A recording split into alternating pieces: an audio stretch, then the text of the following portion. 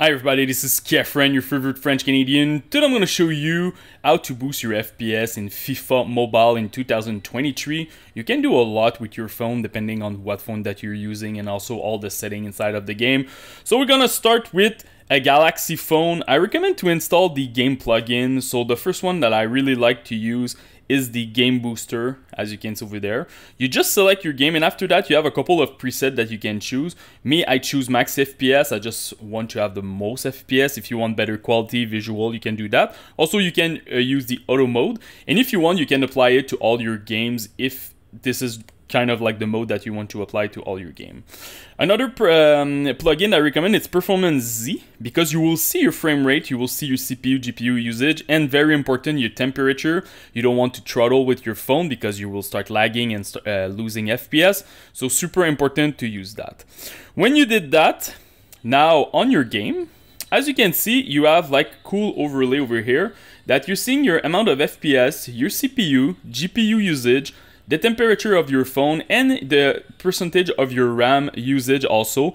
So pretty cool. You know where you bottleneck if your phone is less powerful. So that's pretty cool to have.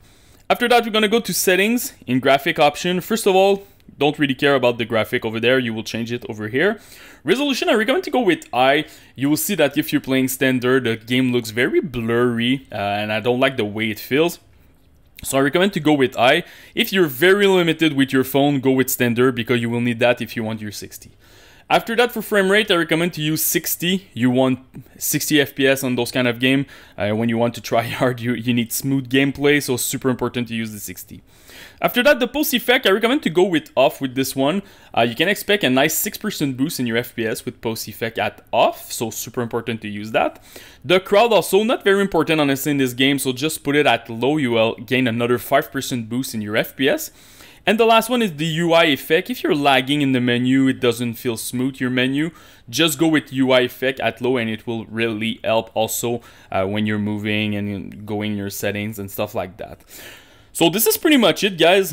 With that, normally you can run easily at 60. For sure, if you have like a new gen phone, you can probably use pulse effect at high, even crowd at high. The game is not like it's well optimized, but it doesn't take a lot of resources. So if you have like, I don't know, the new Galaxy S23, you will not have any issue with it. But if you're struggling with your FPS, this is pretty much the best parameter that you can use.